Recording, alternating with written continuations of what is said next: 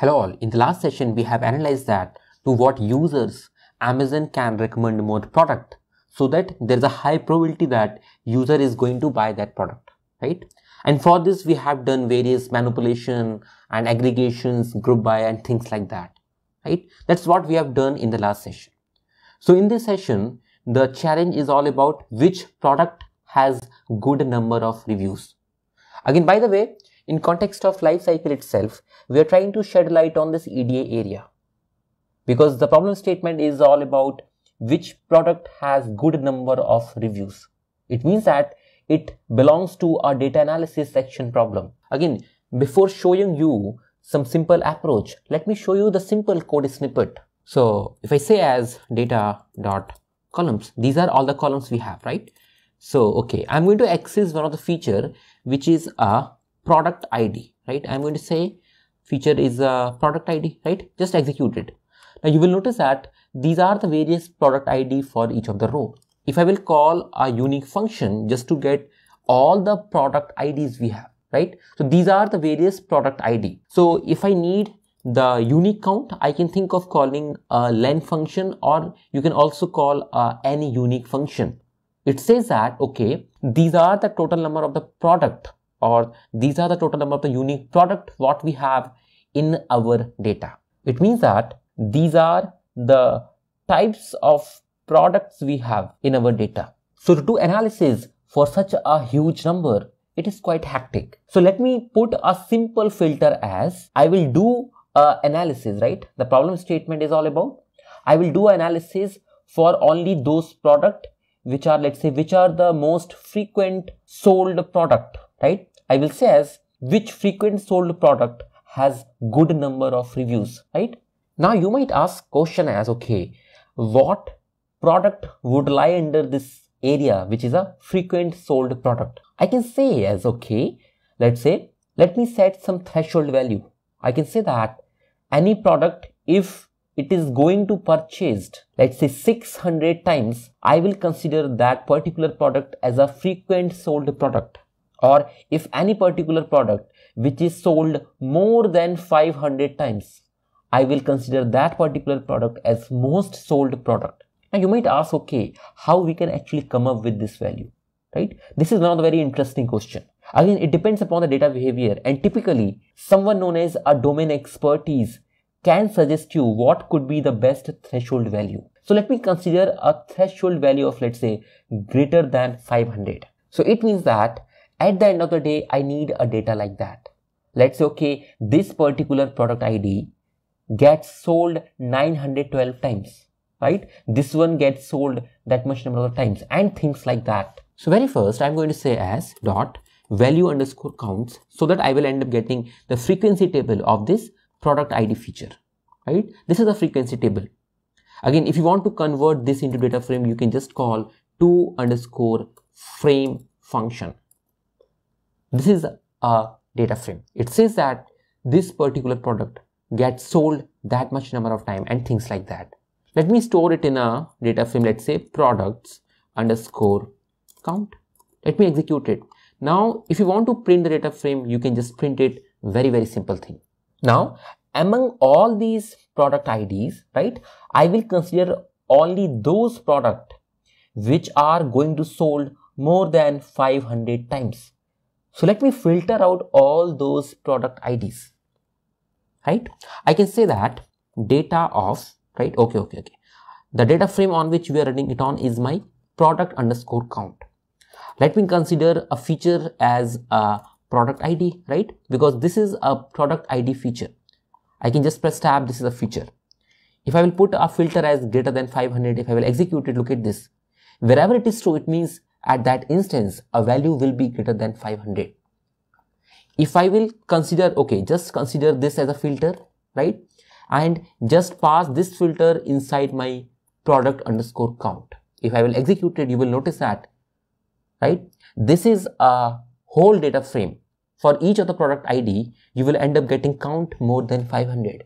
Again, these are the product IDs, right? And these are nothing but the indexes of the data frame, right? Hence, I can say that I can just call a index attribute just to get all the product IDs. It means these are my most frequent product. So as soon as I have all these product, or you can say as soon as I have all these product IDs or most sold product IDs, if I can represent a data using such a grouped bar chart, our task is done, right? Now let me show you. Okay. So on y-axis what we have, right?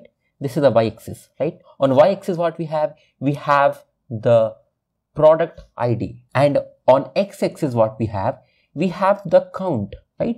We have the count of scores, right? Or you can say count of ratings. Now look at this. Let's say for this particular product ID, imagine this is that, right? Imagine this is that. Imagine. Now it says that, right? This bigger bar belongs to my score 5, or you can say a rating 5. It means that this particular product ID has received most number of the highest ratings, or you can say most number of the good reviews, right? As soon as you will see this grouped bar chart, you can make very interesting understanding. So in this session, let me tell you how you can actually do it Seaborn. Again, by the way, you can do it Matplotlib, you can do it with respect to Plotly. There are tens of packages. So let me show you how you can actually do it with respect to Seaborn itself. So let me store it as frequent, right? I will say as frequent product IDs, right? So let me just print, these are my frequent product IDs. Again, if I need data with respect to frequent product IDs only, it means that I have to very first access our data frame, right? Here I can say as product ID. I am going to call one of the amazing function, which is the isIn function. If I press Shift plus Tab, it says that just mention set of values. Now its documentation string is as simple as that. It says that whether each element in the data frame is contained in values. It means I need data frame for all these product IDs only, right? So if I will mention the array what we have, which is frequent product IDs, the moment I press tab, this is the array. If I will execute it, so this is a filter. Wherever it is false, it means that at that particular instance, right, I do not have an element among the array I have, right? Just consider this code or this series as a filter. Let me pass this filter inside in my this one. If I will execute it, this is the data frame what you need. Let me store it in frequent underscore product underscore df. Just execute it. Again, if you want to print the if I want to print the frequent product df, this is what the data frame is all about. Now if I'm going to say as SNS, I have another very amazing function, which is a count plot function. Okay, by the way, on x-axis, look at this.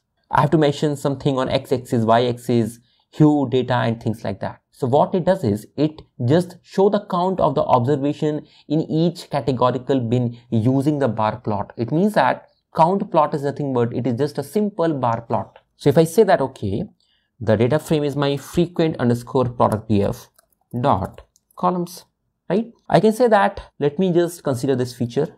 Let's say I need this feature on x-axis, right? And the data frame is all about frequent underscore product df. Let me just execute this line of code, right? Now, for each of the product ID, you will end up getting some count. So, okay, just to make this plot more interactive, let me set this on, let's say on y-axis, just execute it.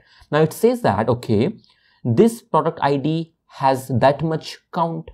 It means that this product ID, right, got sold approximately more than 900 times. This is what this count plot or a bar plot is actually telling us. Now let me leverage one of the very fancy parameter, which is a hue parameter. So in this hue parameter, the moment I mention my score parameter, because the problem statement is all about which product has good number of reviews, and score feature is reflecting what the review of a product is, right? If I will execute it, look at the magic over here.